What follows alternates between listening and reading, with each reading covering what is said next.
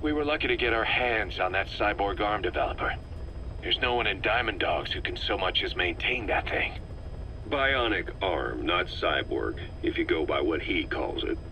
But you're right, the East is light years ahead in bionics. They can even detect through the skin the slight electrical signals from the brain that order muscles to move.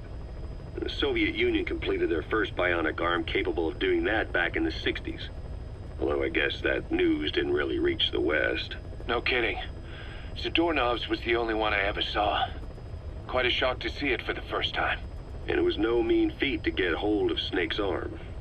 I couldn't get one for you at the time, but you know, now... Forget it. I've no intention of relying on bionics. Right now I need to keep the pain fresh in my mind. Well, it's your decision. But don't you find it... inconvenient? Not a bit. But the phantom pain... it never lets up. Do you know how many men I saw die that day? There's nothing we can do to bring them back. And you expect me to care about getting a measly arm and leg back? Sorry. But my pain belongs to all our dead comrades. I'll keep living with it for their sake.